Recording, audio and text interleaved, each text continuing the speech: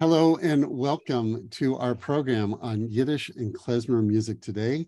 I am Mark Kligman, the director of the Lowell Milken Center for Music of American Jewish Experience, and I also give you greetings from the YIVO Institute, and we're going to be introducing Alex Weiser today, and together through YIVO and the Lowell Milken Center at UCLA, we have jointly come up with this three-part series. So we are glad you're with us today, and we hope you also join us for our 2 sessions next week. Today's session is going to be looking at the wonderful new Yiddish music programs that have been curated at YIVO through Alex Weiser.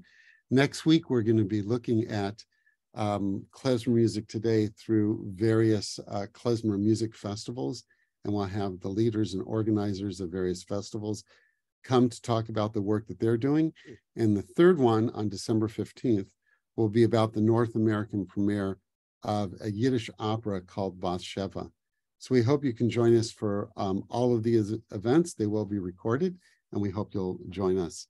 I also want to thank the David Victor Foundation, who has provided funding to us at the UCLA Milken Center that has made today's program possible.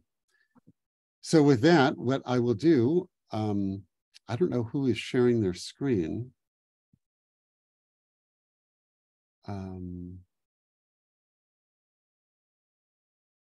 Alex, is this something you're doing? No, it looks like one of Sue Katz has accidentally shared her screen on her phone or tablet. I can hear. I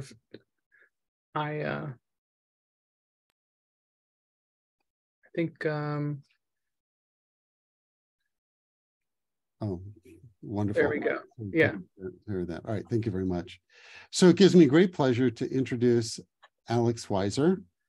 Broad gestures and rich textures are hallmarks of the compelling and deliciously wistful music of composer Alex Weiser. Born and raised in New York City, Weiser creates actually compositional music, combining a deeply felt historical perspective with a vibrant, forward-looking, creatively hailed as personal expression and bold. And these are all quotes from the New York Times, San Francisco Classical Voice, and we are so glad that Alex is with us today. His debut album, And All the Days Were Purple, was named a 2020 Pulitzer Prize finalist and cited as a meditative and deeply spiritual work whose unexpected musical language is arresting and directly emotional. Released by Cantaloupe Music in April 2019, the album includes songs in Yiddish and English. Active as an opera composer, Weiser is currently working on 2 operas, a commission from the American Lyric Theater and an opera exploring the story of the unfinished Great Dictionary of the Yiddish language with librettist Ben Kaplan. Weiser recently completed another opera with Kaplan, State of the Jews, based on the story of Theodor Herzl, his wife Julie, and the toll his political activities took on their family life. And in knowing Alex and hearing him, knowing what he's doing, these operas are just wonderfully crafted programs and just such interesting information. An advocate of contemporary classical music, Weiser co-founded Kettle Corn New Music, an ever-enjoyable concert series, is quoted by the New York Times, and was director of the MATA Festival, the city's leading showcase for vital new music for emerging composers. Weiser is now the director of public programs at the YIVO Institute for Jewish Research, where he curates programs and has commissioned over 15 works from some of today's leading composers. And it's this activity of Alex that we're going to be looking at today. So Alex, again, thank you for being part of the co-sponsor of this program, and welcome. Thank you so much, Mark, for that generous introduction. So yeah, I mean, the thing that kind of kicked off this conversation was this festival that we did at YIVO last May of concerts featuring Yiddish folk song and new takes on Yiddish folk song and old takes on Yiddish folk song. But you know, what we really do at YIVO is with music in particular, is we try to shed light on all the wonderful music that we have in our collections. And we like to do that when we can by unlocking that material through the creativity of composers and contemporary artists that are engaging with it. So when we're going to talk about Yiddish folk song today, I thought we could start by just kind of diving into, what are some of the resources for Yiddish folk song at YIVO, that were really the impetus for why we did this festival in the first place, before we even get to, what we did in order to showcase this material. So I'll share my screen with a little presentation with a few images. Just bear with me while I put this in presentation mode. So I just took a snapshot of a few of the great songbooks. Like there are really wonderful songbooks and ethnographic collections of Yiddish folk song that exist. Like it's actually a very rich documentation of this repertoire, which we're very lucky to have. And this is just a sampling of kind of what I happen to have on my shelf, and I just pulled it off for this photo just to give a sense of that richness. And songbooks, what we have in the library and that exist in many libraries are usually the first stop shop when you're trying to get into Yiddish folk song. What have people already transcribed and written about and translated? So these are some great examples. But when you're ready to go deeper, we have really fantastic resources for that at YIVO. So we have, for example, our mixed provenance music collection that we call RG 112, Record Group 112, which is just how we organize our different collections at YIVO. This is one of our big music collections. And in this collection, we have lots of pieces of sheet music that are classical pieces, that are Yiddish theater music, that are choral music. And among these pieces, there are a lot of pieces of music that are arrangements of, or fantasies on, or somehow based on Yiddish folk song. So for example, this kind of classic that started this whole repertoire out that we have, in our stacks upstairs is Joel Engel's Yiddish Folkslieder, which is a really beautiful set of 20 songs that are arrangements of Yiddish folk songs. And the interesting thing about these Engel arrangements is that they are somewhere between a kind of ethnographic resource and classical compositions. He talks in the preface to this volume about how, if we actually go back to this first slide, this book on the top left here, Yiddish Folk Songs in Russia, this is a reprint of a classic book from the turn of the 20th century. And this book only has texts of Yiddish folk songs. It was really important because it was the first book to kind of make a big compendium of Yiddish folk songs, actually of Jewish folk songs, because there are some in Russian and Hebrew, but it's mostly Yiddish folk songs. But it didn't have the melodies. And so Engel in this cycle wrote, he transcribed the melodies so that you would have them for 20 of the songs in particular, first 10 and then another volume with another 10. But he gave them accompaniments. And so he kind of turned them into classical compositions. And so we see that becomes a thread, starting in the turn of the 20th century. This is published in 1909, but in fact, it kind of is documenting work that started back to, back even earlier. And he kind of creates this genre for Yiddish that had existed in other classical genres where you take folk songs and you put them in a kind of classical art song arrangement in order to showcase the song. So we've got these wonderful Joel Engel songs. We also have a lot of other songs. And so this whole organization kind of sprung up inspired by Engel's work called the Society for Yiddish Folk Music, Gesellschaft für Jiddische Volksmusik. And you can see here the beautiful design of their cover. This is an example of a piece that they published, which is a kind of arrangement for voice and piano of a folk song by Lazar Saminsky, Unter Sarah's Vigla, under little Sarah's little cradle. And there are tons of songs in this repertoire that this organization published and others like it. And I just wanted to share these two in particular also because they have this lovely sheet music cover. But when you're ready to go beyond the sheet music books, beyond the sheet music published that we have in our collection, we also have absolutely, important resources of ethnographic recordings, which are, a step deeper when you're ready to go further. And so two of the really important collections we have at YIVO are this Ruth Rubin collection. Ruth Rubin was an ethnographer, a folk song collector, and a singer And she collected over 2,000 folk songs, and she gave YIVO a copy of her entire collection with all sorts of interesting papers and other things that go along with it. And we have this at YIVO, and in fact, we've digitized most of it, and we have a portal, ruthrubin.yivo.org, where you can listen to these folk songs. This is like incredible, not just can you find these books, but 2,000 folk songs. You can go and listen to these recordings that Ruth Rubin made, with a microphone and a recorder in different places. So that's an incredible resource. And then another resource that we have at YIVO is the YIVO Folksong Project. So in 1973, 1975, YIVO led a project led by Barbara Kirschenbach Gimlet to create more folksong recordings and oral histories of another 2,000 folk songs or so. And the really interesting thing about this particular collection is that interviewers asked participants to talk about the folk songs and the context in which they were sung.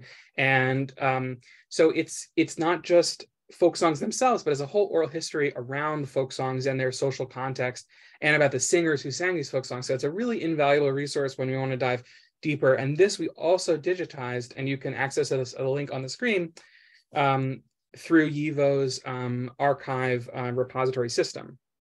So if I want to stop screen and just talk a little bit, this was the impetus for creating this festival. We've got this amazing corpus of Yiddish folk songs, thousands of songs that are in these books, that are in these pieces of sheet music, that are recorded by Ruth Rubin, that are recorded by the YIVO Yiddish Folksong Project.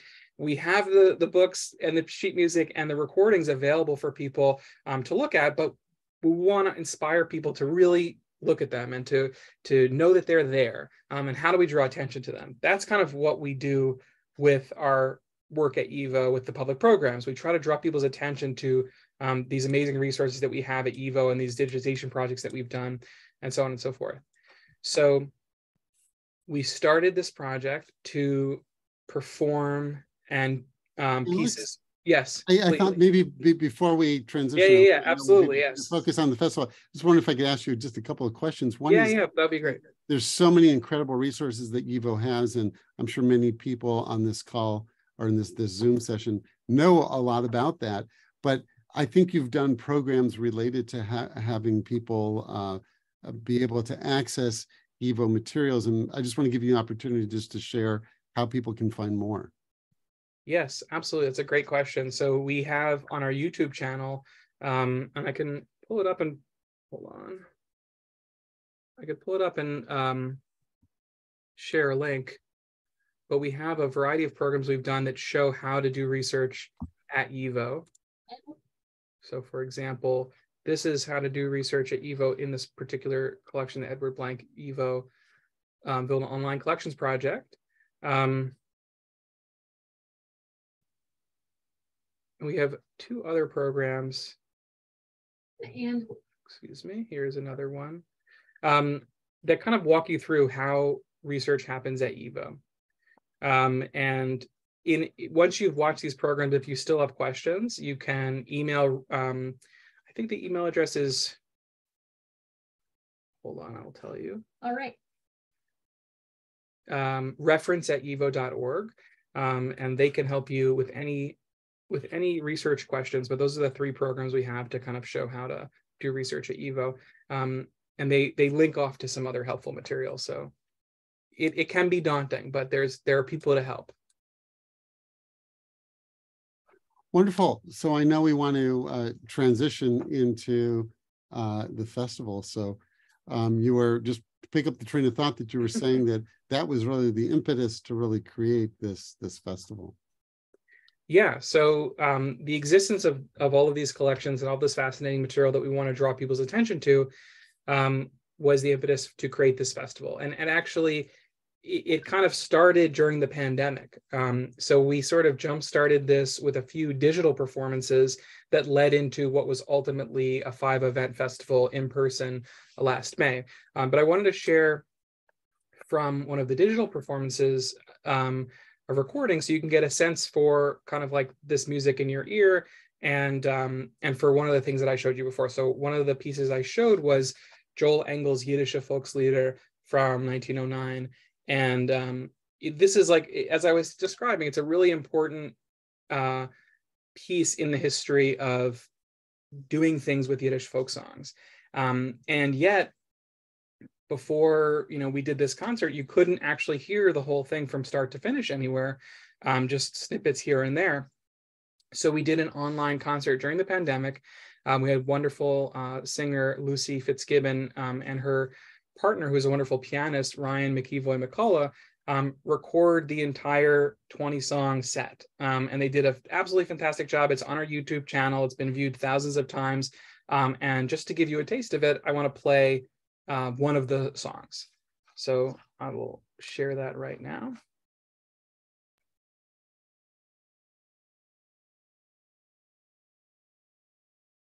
Before I start playing, I want to give you the text is very simple. This is it's the song that happens, it takes place after someone has just been wed and they're saying goodbye to their parents. So it's this kind of bittersweet departure. Farewell, my beloved parents. I'm embarking on a far off journey where no wind blows and where no bird flies and where no rooster crows. Farewell, my beloved parents. I'm leaving you. May God grant health and life and luck to me on my journey.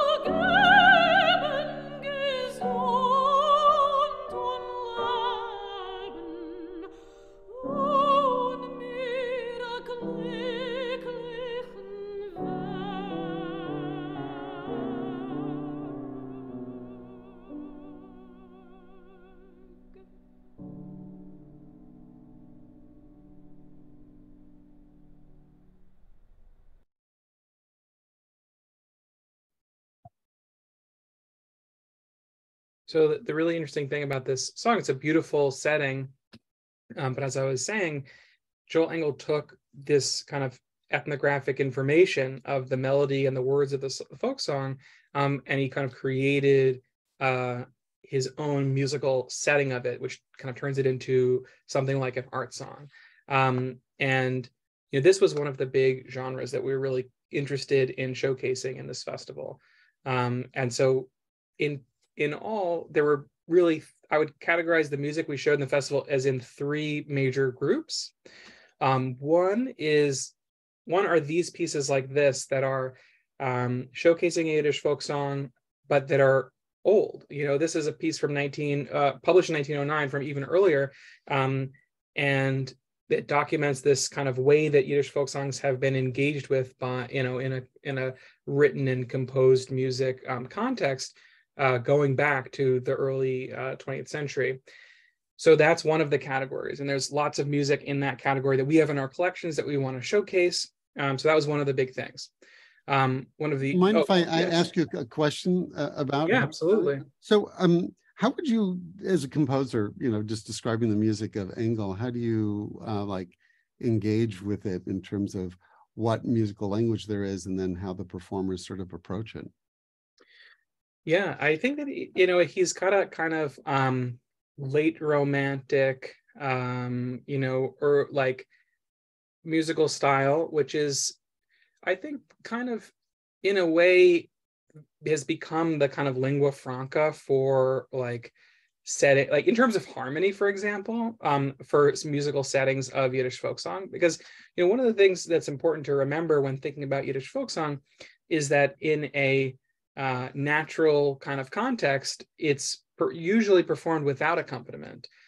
Solo people singing in a family context, because we're talking about a repertoire that is not a professional music repertoire. It's a kind of personal home repertoire where people are singing to each other, to their children, to themselves. And so in that context, we're really thinking about songs that are unaccompanied. And so even just having harmony at all is a really big decision that Engel is making. But then, other than making that decision, I think he makes pretty kind of conservative, so to speak, musical judgments. He's following what in a kind of Western classical music interpretation would be kind of the implied harmonies of the melodies. He's not nothing too avant-garde. There's some nice expressive little touches in the harmony, but fairly straightforward. And I think that approach really speaks to his goals, which was that he wanted to kind of prop up these folk songs on a kind of classical stage and say, look at this thing, isn't it so beautiful? So he didn't want to draw attention to his musical choices too much. And so he made kind of simple, kind of supporting role choices. But nevertheless, they still have this impact, that it really brings it into a different genre at the same time. So it's a very interesting kind of, cross-section or meeting point between these two musical languages. Great, thank you. So there are lots of pieces like this, and so we have lots of great examples in our collections, and we wanted to showcase them. At the same time that you have this history going back, over 100 years of people taking Yiddish folk songs and doing this kind of arrangement with them, you also have the whole time to this day a tradition of people continuing the kind of traditional singing approach to these folk songs. And it has changed a lot over time because you don't have the kind of Yiddish language speech community that you had 100 years ago, where you have, tons of mothers naturally singing Yiddish folk songs to their children, especially outside of the Haredi world. Yiddish, there are some, but there are very few people who speak Yiddish as their mother tongue, and so it becomes a kind of learned tradition to take the torch of this Yiddish folk song tradition. But there are people who are taking that torch, and they're wonderful people, singing in this kind of unaccompanied traditional style. So we wanted to showcase that too. So that's one of the other big threads in the festival. So I can share an example. So hold on, I'm gonna go back to that PowerPoint. We'll come back to this if we have time. All right, so this is the translation actually for the this is, if you can just kind of take a quick glance, but this is a folk song that you're going to hear rendered by wonderful singer and violinist Eleanor Brzezinski, who's also my colleague at YIVO. She works in the sound archive, and she was one of the people that was instrumental in putting this festival together. And yeah, well, let's listen to this folk song.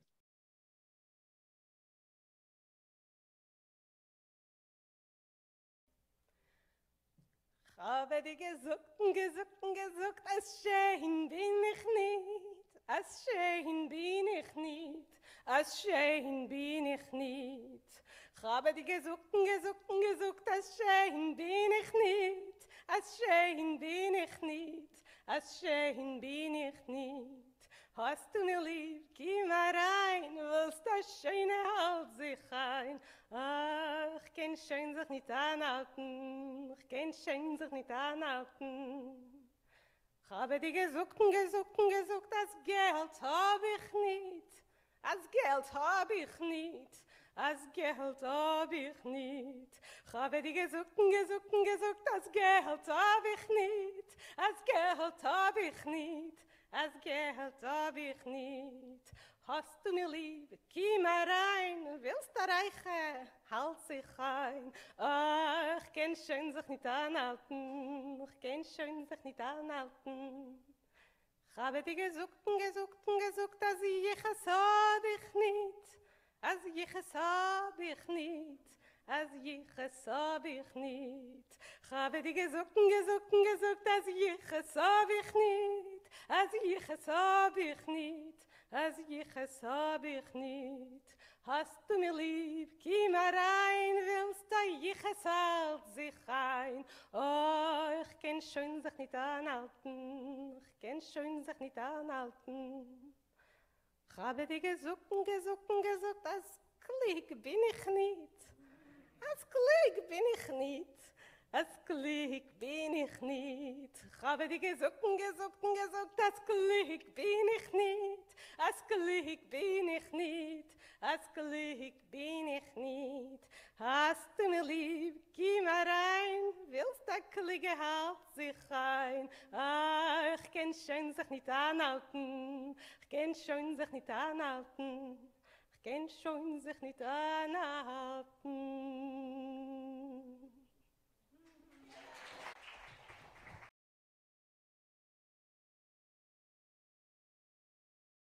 That's a beautiful song and a great example of this unaccompanied Yiddish folk song genre. And one of the interesting things about this particular song is that it's a love song. And of course, there are lots of Yiddish love songs, but it was a kind of stereotype that Jews didn't have love songs because they were in arranged marriages and it was all about religion.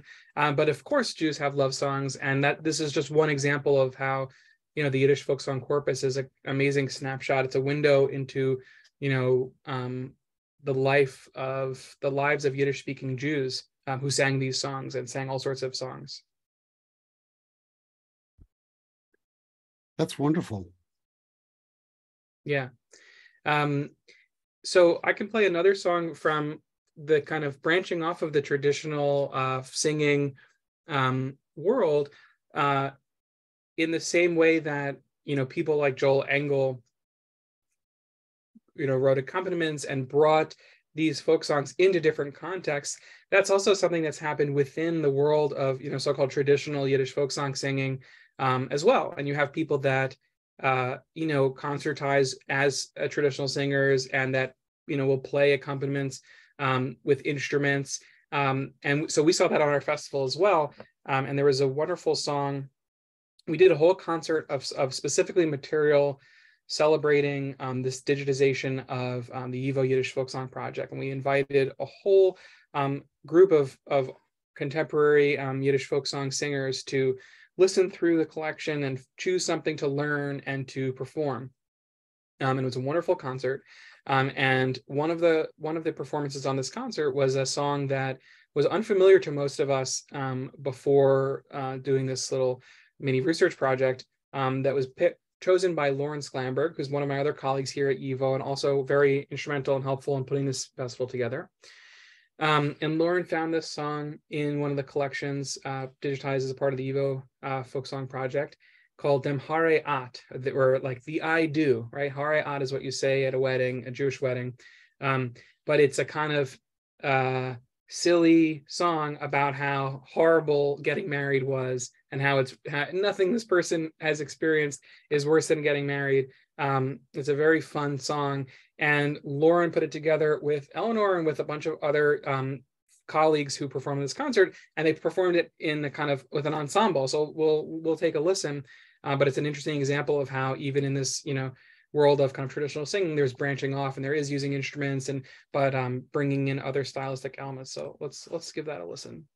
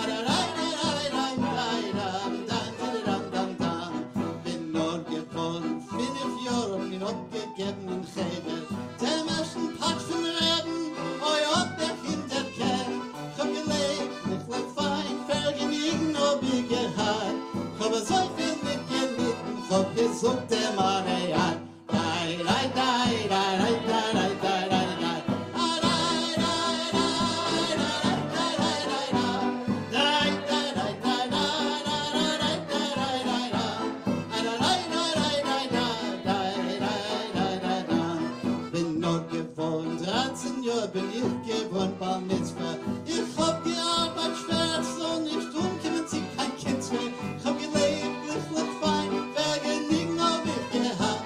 Ich hab so viel nicht gelitten, ich hab gesucht dem Areal.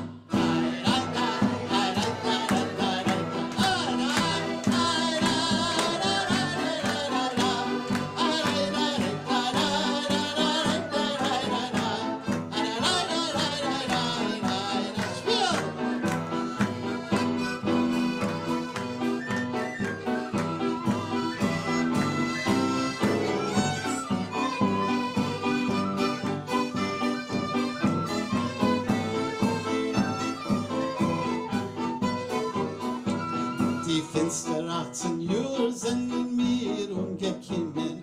Vater sind nicht gut, hat mir Ziegen nehmen. Bei Nikolai dem Zweiten nicht gewesen als Soldat. Ich hab so viel nicht gelitten, ich hab gesucht dem Areal.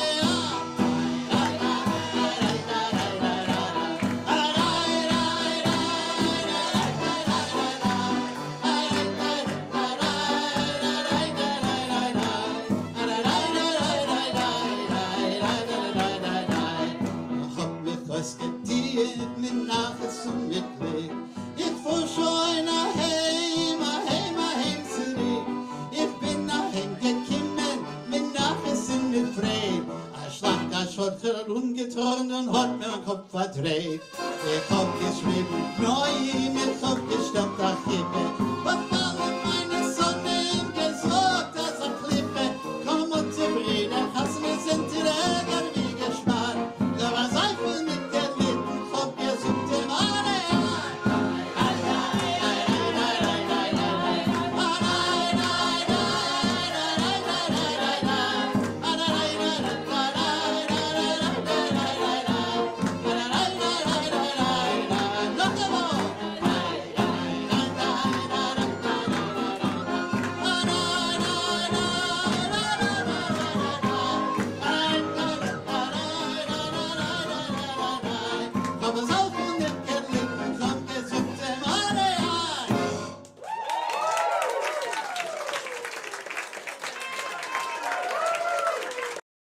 And while we're on the slide, it's just to point out all the people's names. There's Lawrence Glamberg over here, Sarah Meyerson, Ilya Schneeweiss, Eleanor Brzezinski, who we just heard in the previous song, and Eleanor Weil.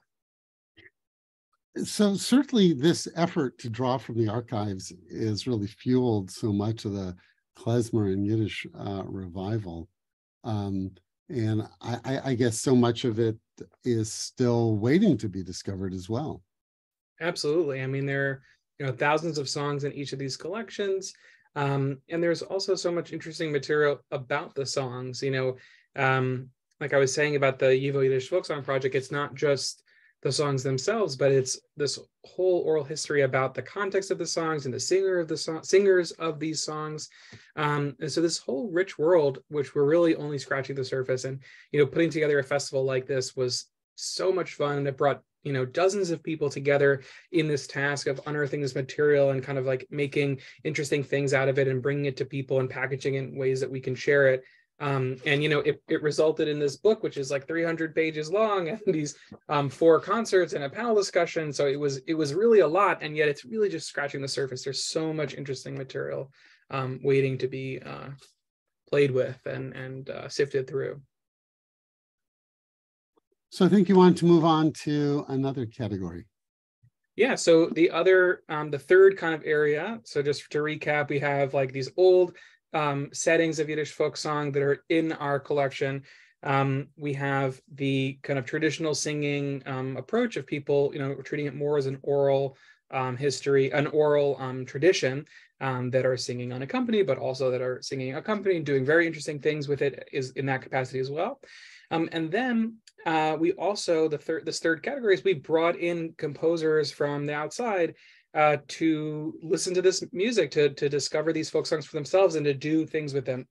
For me, this is, a particularly interesting part of the scheme here, because it invites people with a fresh and different perspective to kind of sift through this music, to join us and the people that are already devoted to the Yiddish music scene to join them and to explore and to learn and to see what they make of it. So I want to share. I want to share at least one of these, and if we have time, maybe more. But I want to start with this wonderful piece that Annie Gosfield wrote. So Annie Gosfield is a wonderful composer who is based here in New York. She's from Philadelphia, and we've worked with her at YIVO before. And she's a great example of a composer who's like really interested in the past, really interested in Jewish identity, but not a Yiddish speaker and not kind of like a part of the Yiddish music community. And so for me, a really exciting person to kind of, hey, just to bring into YIVO and to say, hey, Annie, listen to these recordings. This is so amazing. Do something with this. Let it, be a part of your musical world. And so I sent her the Ruth Rubin website, which I'll navigate to in a moment because I want to show you the song that you listened to. And she listened to lots of recordings on the Ruth Rubin website, and she stumbled on this song, Alle Wasserlich fließen weg. And I'll just share the text briefly. This is a translation from Ruth Rubin, who actually sings the song in her own collection that we're about to listen to. And she provides this translation in her little red book of Yiddish folk songs, which was in my first slide of some of the books. So this is the text, and it's a song about a broken heart, and it's just tragic and full of despair, and it's a beautiful song. So I want to take us to the Ruth Rubin website, and this is what the website looks like. And if you can see, if I just navigate around this image that I showed to showcase what this collection looks like, it's used here on the homepage. And there's some really interesting information about Ruth Rubin and her collecting on this webpage, and just fascinating background material about the collection. And you can then listen to the recordings and sort through them. So the recording that I want is this Alle Wasserlich fließen weg. That's the recording that Annie Gosfield stumbled on and became really inspired by. And we can see here when I pull it up that it was recorded in 1957 by Ruth Rubin herself. So mostly Ruth Rubin is out there recording other people, but she was interested because she was an amazing storehouse of folk songs that she herself had learned. And so she recorded songs that she herself learned as well as a part of the collection. And you can see it's the genre, it's in the love song genre, even though it's a heartbreak love song. It was recorded here in New York. And yeah, so let's take a listen. It's about a minute and a half, and it's a beautiful little song. Alle Wasserlich fließen weg, die Gräberlich bleiben ledig, und et as a Mensch auf gar der Welt, wo soll verstehen meine Wettig. Ai, die Jurerliche fliehen, die Jurerlich ziehen, die Zeit geht weg wie reuig, in as ich der Mann sich und dir mein süßes Leben, geht mir raus der Keuch. En as a Mädele spielt a Liebe, spielen in ihr alle Farben, en as sie spielt ihr Liebe nicht aus, kann sich a Lile noch starben. Und als die Teppelach drücken in uns, bleiben sie alle ledig, en as a Mädele spielt ihr Liebe nicht aus, wird sie verfallen auf ewig.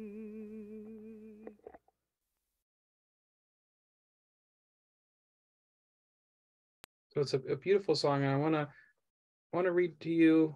Let me just find the right tab here. I want to read to you what Annie Gosfield wrote about the song before we listen to her to her rendition of it, it's really not a rendition. She really wrote a song that's inspired by it, which incorporates the melody, but it's really a whole composition. So this was the text for what we just listened to. And before we listen to Annie's piece, I want to just read a little excerpt of her program note. It's a little bit long, but I think it really it does a lot to explain how she's thinking about it and to orient how we're going to listen to it. So Annie writes, I imagine the movement of water as an allegory for life and sorrow, sometimes barely moving, sometimes gushing out of control, often changing course unpredictably, not unlike our own lives during the pandemic. Using fragments from the original folk song, I overlapped still, unchanging pitches with slow microtonal glissandi to evoke an undercurrent that is barely perceptible below a rippling surface. At other points, I imagined water moving swiftly, flowing down to the sea in a rush of crashing waves made up of overlapping phrases. At the end of the piece, individual pitches gently amass, note by note, to create pools of floating chords that vary from consonances to clusters, rising and falling during each phrase. The song's melody floats on a bed of sustained notes, inspired by a visit to a church in Avignon, where I was treated to a surprisingly beautiful organ recital thanks to some unintentional harmonies caused by stuck keys. So with that kind of preview into how she's thinking, let's take a listen to the composition. This is for string quartet. It's about 5 minutes long. And take a listen for sort of things, the little fragments of the melody and a fuller presentation of it later.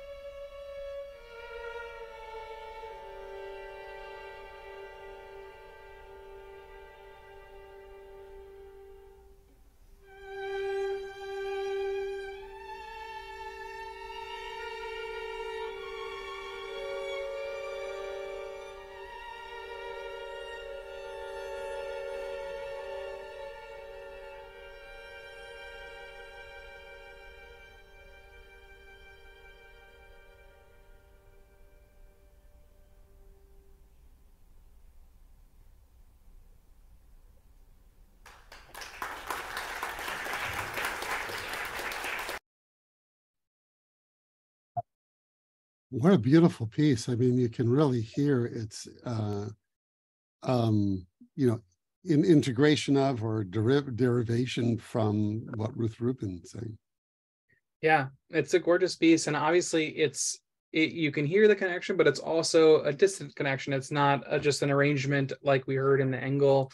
But you know, to me, this is a very interesting thing. And so, you know, with the festival, I really wanted to showcase the variety. You know, from very straightforward classical adaptations to, you know, traditional singing and different adaptations in that kind of context to contemporary pieces, you know, that are taking it into different directions, all with an eye towards how can we make sense of this music? How can we perform it today? How can we create new culture with it today that keeps it alive and that keeps our, you know, keeps the cultural memory going, you know, and to keep it going, we need to do different things with it.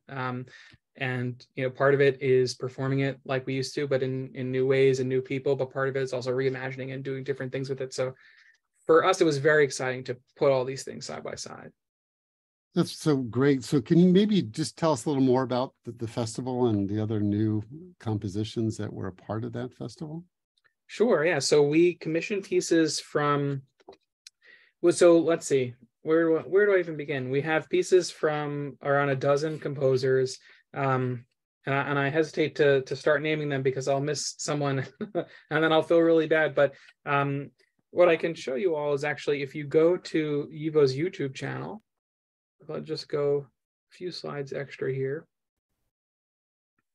If you go to YIVO's YouTube channel, which is youtube.com/user/YIVO Institute, you can see that you can find there a playlist with the 5 events recorded that were part of this concert, 4 concerts, as well as a panel discussion about this YIVO folk song project that I told you a little bit about. You can learn a lot more about it in this panel discussion, which is on our YouTube channel, including from the project, the original project lead, Barbara Kirschen-Black Gimlet, as well as Eleanor Brzezinski, one of our sound archivists who I mentioned a few times earlier, who worked on this project, the digitization of it here at YIVO during our time right now, as well as Mark Slobin and Josh Waletsky, both of whom worked on the project a little bit in when it was first done in the 70s, and are both noted scholars of this music. So they have a very interesting conversation about it. That was part of the festival.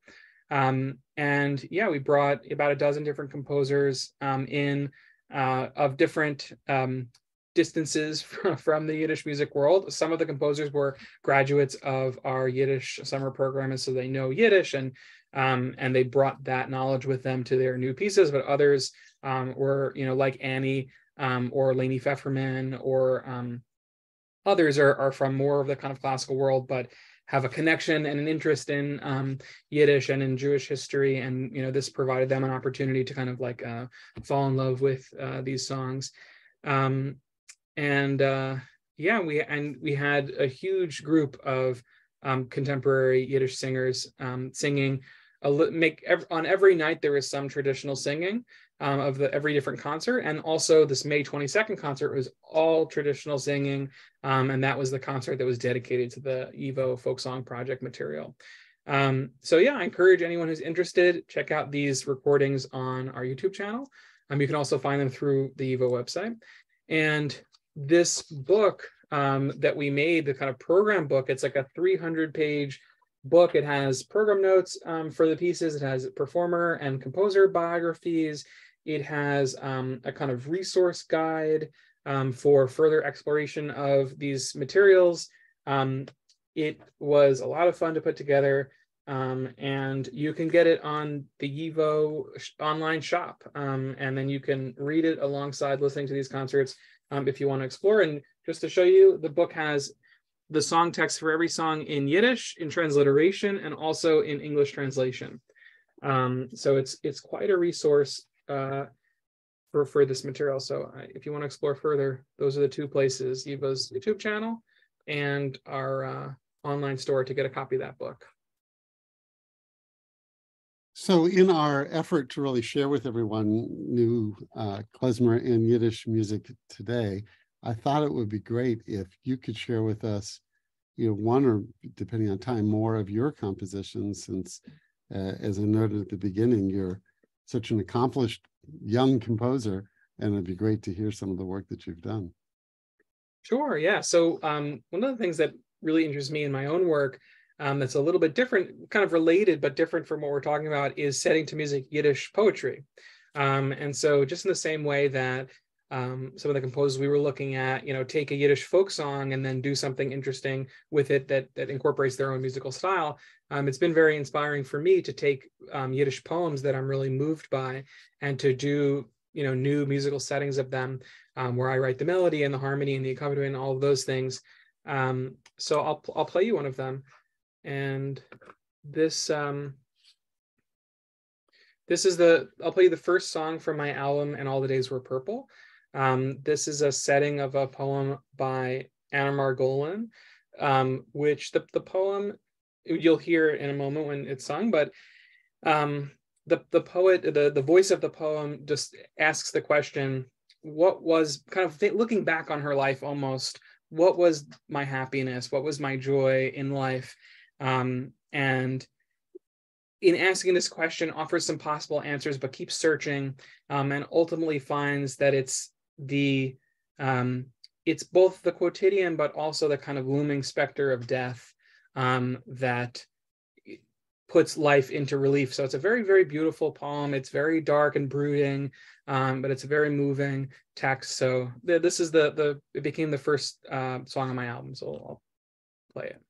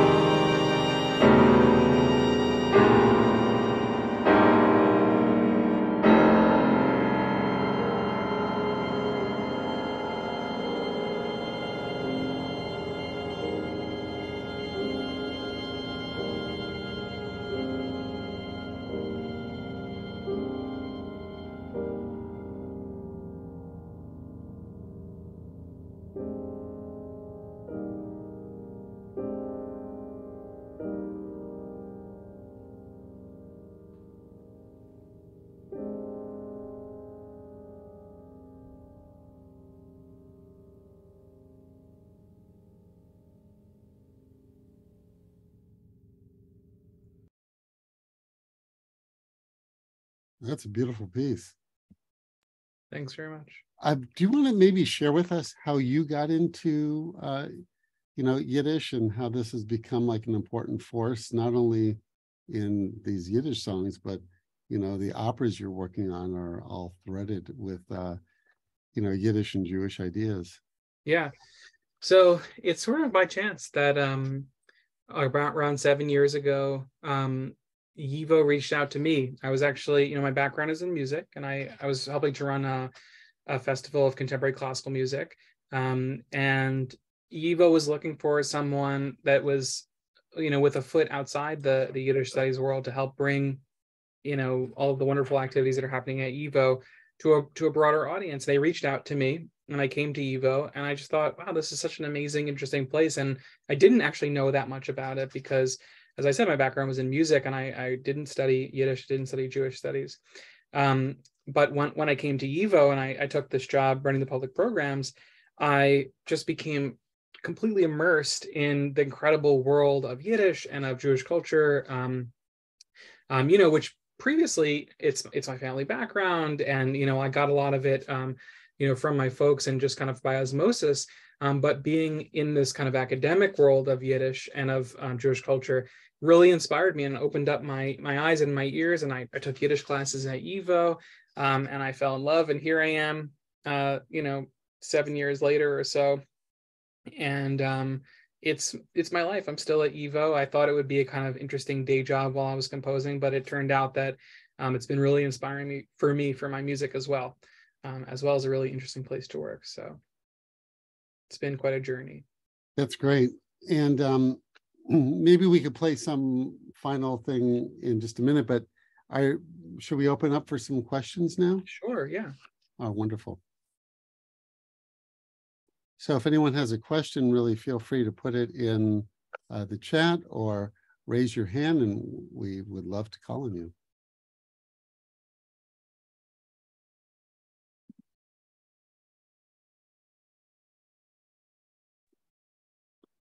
So Jeff, please. Hi, Alex. Nice to see you.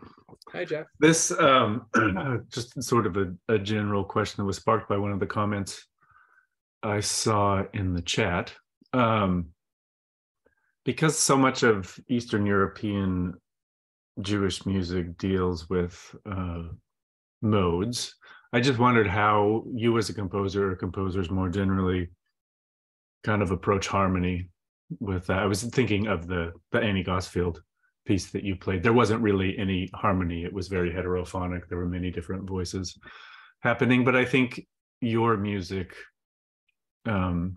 delves into harmony a little bit more. So just thought you could maybe talk about how you approach that and what kind of challenges that might pose. Yeah, sure. I mean, I think it's a very interesting question. And it's one of the things that, when we commission composers to do these pieces inspired by Yiddish folksong, and just to be clear about it, like some of the composers take a more straightforward approach than Annie did. So some really say, okay, I'm going to do an arrangement, and here's my arrangement. And then you've got kind of Annie is like, here's my fantasy on this folk song, and you've kind of got everything in between in terms of what people came back with. But this question of harmony is a really interesting one. What do you do? How do you bring a harmonic world to what was originally a monophonic, just a solo melody piece? And there are lots of different approaches. Some people take a kind of like standard like Western classical music, a tonal music approach like Joel Engel did. Annie Gosfield is taking this kind of homophonic approach. You're exactly right, where she takes the modal melodic material of the melody, and then just kind of like anything is fair game with those pitches. And also other pitches, but she's thinking modally, she's thinking chromatically, and she's kind of like just overlaying things very freely. There's a ton of different approaches. In my own music, I will say, like, one of the questions I've gotten a lot about this album of settings of Yiddish poetry is, why doesn't it use these kind of like Jewish sounding modes? And the answer I always give is that what I'm trying to do in my musical settings is really like bring to life the world of the poem, just whatever musical language, with whatever musical material really speaks to it. And so these poems that I set to music in this album are for the most part kind of like modernist Yiddish poetry, about life and death and angst and feelings and emotions and ideas. And so I'm drawing from this kind of contemporary classical music palette of just like all of the music I have in my ears and in my heart, and that's my musical setting. And and by the same token, if I were setting, say, Emily Dickinson, which I actually have an Emily Dickinson setting on the same album, I'm not necessarily turning to American folk music because Emily Dickinson's an American writer. I'm just using the kind of musical material that's going to best tell the story that she's telling and my kind of musical analog to it. So by the same token, I'm not necessarily turning to kind of Yiddish musical melodies or modes in my own kind of Yiddish inflected music that's involved with Yiddish poetry or Jewish history.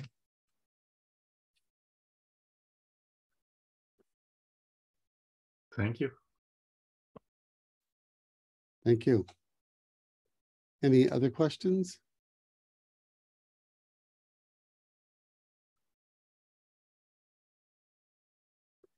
Would you, oh, yes, Benson.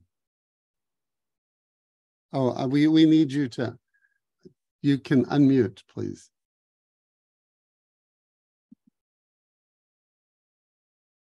So, at least today, so much of the music that I've heard, that you've played, has a through current, so to speak, of sadness, or at least I felt it that way. So I'm wondering if you have any thoughts about that, Alex.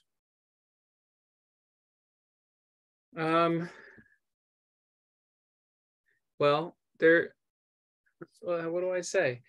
In the YIVO encyclopedia article, one of the YIVO encyclopedia articles on Yiddish music, there's a quote that says something along the lines of at least half of the Yiddish folk songs are in a minor key. But of course, choosing between major and minor, I'm not actually sure how much that says. I think that there is a lot of wonderful, joyful, happy music, and there's also a lot of sad music. Personally, I'm really drawn to sad music and to sad themes. So maybe that's in, kind of like portrays my selection bias and the things that I thought, oh, this would be fun to share. So I don't want to make any kind of overarching overgeneralizations about like whether there's more happy or sad music in the Yiddish canon. But of course there is that joke, how do you make a Jewish man happy? You play him a really sad song. But I don't know if there's any kind of credence to that joke. I'm just sharing it. I'm not going out on a limb and saying it's true. Thank you. Yeah. I think it's an interesting insight because so much of the art music that we define as being Jewish, from Bloch, Schoenberg, Bernstein, and many other things as well, that the most expressive aspects of that music is usually things that we would put, in the non-happy arena, in the sense that the expressiveness of the Jewish journey includes many things, but the most expressive parts are the ones that are just filled with very deep emotions. Yeah, as I say, a Yid is in goalless, a Jew is in diaspora, as a Yiddish saying, there's a lot of tsuras to work through. So David Goldstein posted a message in the chat. Who are some of the Yiddish comedy songwriters in the collection? There's so much music, it's hard to choose from. I mean, I'll say that, in terms of this particular festival, we really focused on Yiddish folk song. And so we're looking more at some songs that have a known author, but in many cases, kind of anonymous songs that are just collected by, in folk song collections. But in that collection, there are also lots of composed pieces, and there are also lots of Yiddish theater pieces. And so I suppose in thinking of comedy, we can look more in the Yiddish theater, but that itself also has a lot of tragedy and melodrama. So in terms of comedy as a kind of category, I don't have like a very good answer for you off the top of my head, but you know, there are a lot of wonderful Yiddish theater composers like Joseph Rumshinsky and Sholem Sekunda and Alexander Olshanetsky and Jacob Jacobs. We're doing a talk at YIVO in a few months about Molly Pecan, who, in addition to being a really well-known singer and performer, was actually also a really accomplished lyricist. And a lot of the songs that she wrote are comedic, but not by no means all. So I would look, yeah, definitely in the Yiddish theater, you know, sub collection for comedy, and also in the radio. There's a wonderful Yiddish radio. There's a wonderful Yiddish radio project that NPR did with oh my God, Henry Sapoznik. Henry Sapoznik. I just had a brain freeze. Both Henry Sapoznik was a really wonderful scholar of this material, and that's a great place to look for Yiddish comedy, because it's just fantastic, fantastic radio recordings, and a lot of it's comedic in nature. Yeah, I'll put a link to the Yiddish Radio Project into the chat here. And of course, we have to mention with Yiddish and Jewish comedy, Mickey Katz, although I don't know. Oh my gosh, of course, the Mickey Katz chair. You just have to mention it. Yeah, please mention away. And Mickey Katz, also, we've done some great programs at YIVO on Mickey Katz that you can check out on our YouTube channel. And that, yeah, so Mickey Katz is a fantastic example. And that's also kind of like, I think of that as a lot of, well, actually, you know, some of Mickey Katz is totally in Yiddish, but a lot of it's also in English. So it starts to be a little bit of a later generation, but yeah, Mickey Katz, fantastic. So maybe since we have a little bit more time, would you like to play another example of another work from the festival? Sure, yeah. Be happy to.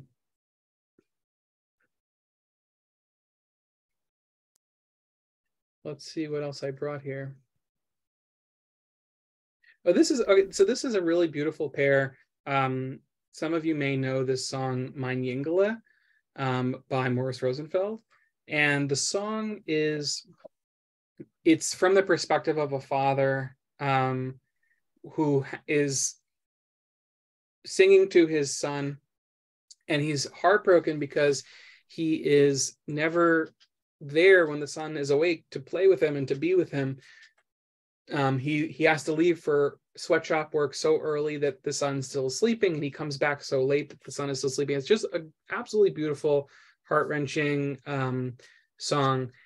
And this wonderful composer, Marty Epstein, who lives in the Boston area, wrote this fantastic vocalese. And this is also on the more kind of distantly related to the original song side of the spectrum, sort of like the Annie Gosfield. But I would love to share it because it's just such a beautiful little vocalese.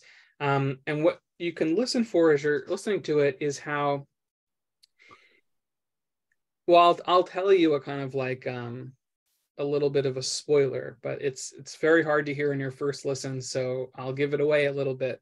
But what she does is she has the melody, the original melody, kind of woven into her melody bit by bit. And so the first note of every little phrase in her song is one of the notes of the original melody.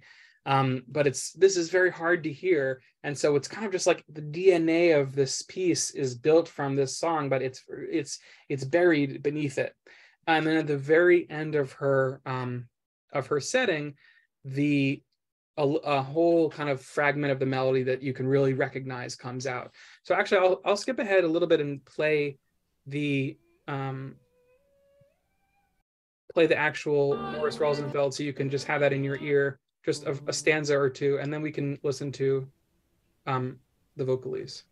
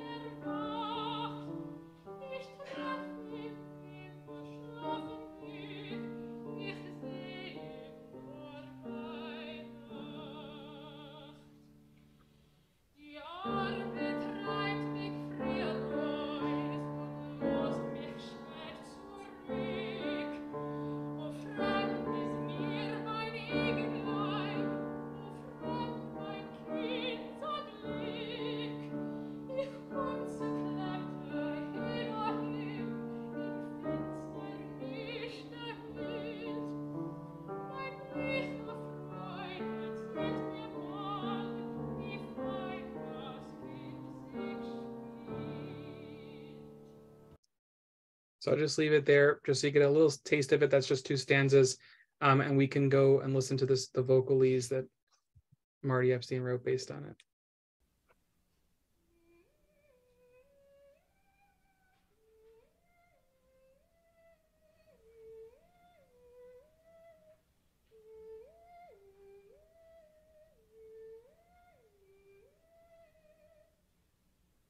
Alex, does the volume need to be turned up? It just sounds barely audible.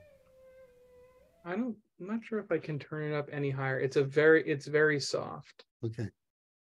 I'm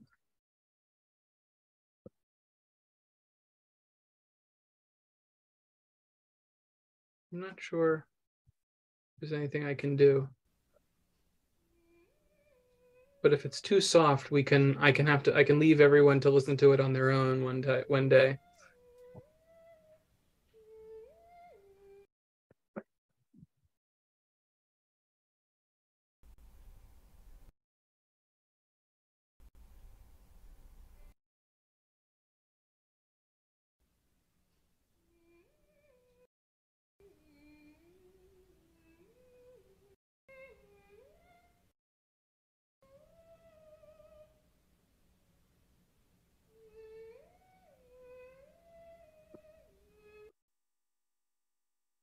I might have to invite you all to listen on your own speakers where you can turn it up as loud as possible. It's a really beautiful, very intimate. It's actually really quiet even in person, but there's a kind of magical quality to that, but it's not carrying over Zoom.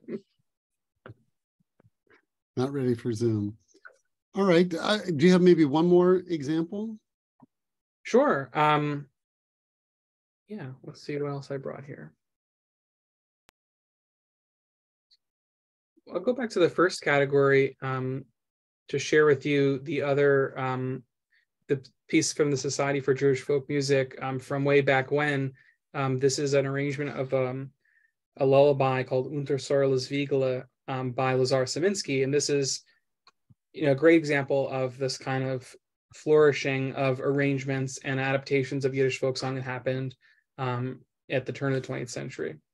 So let's give it a listen.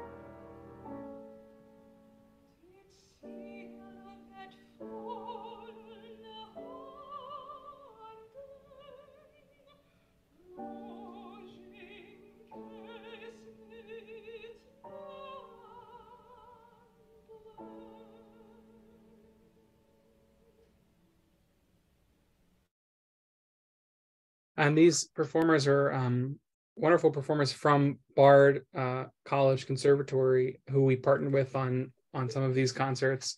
And that was just another really amazing element of it, bringing in, hold on, it's playing, I've got to mute that.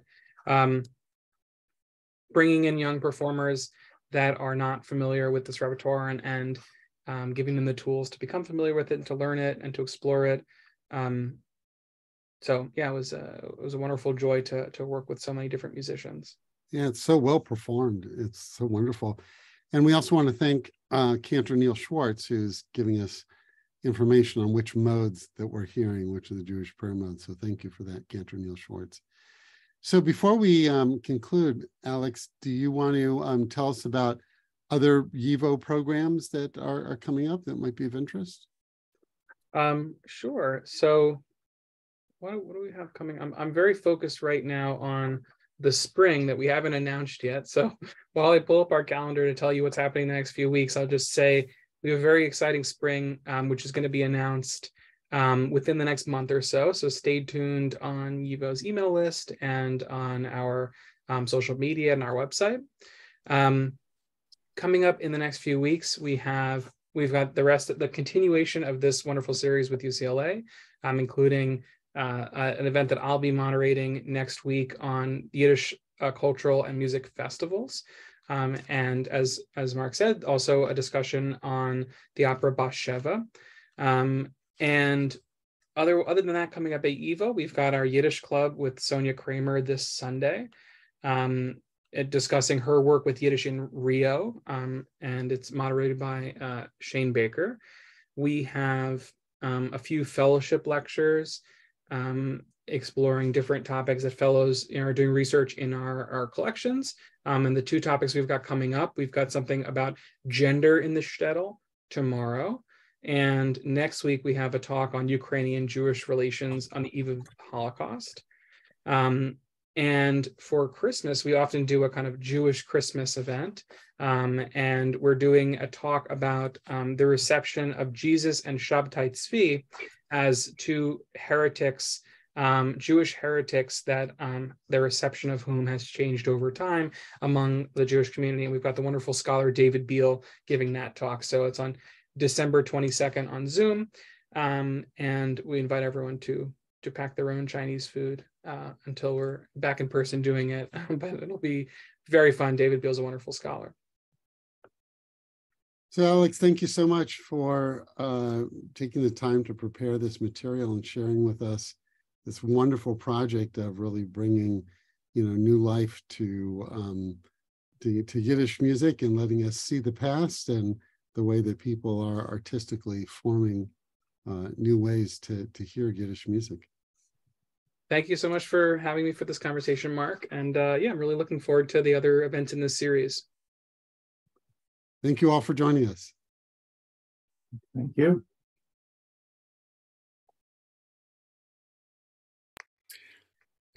As we say at Cage, thank you for being our teacher.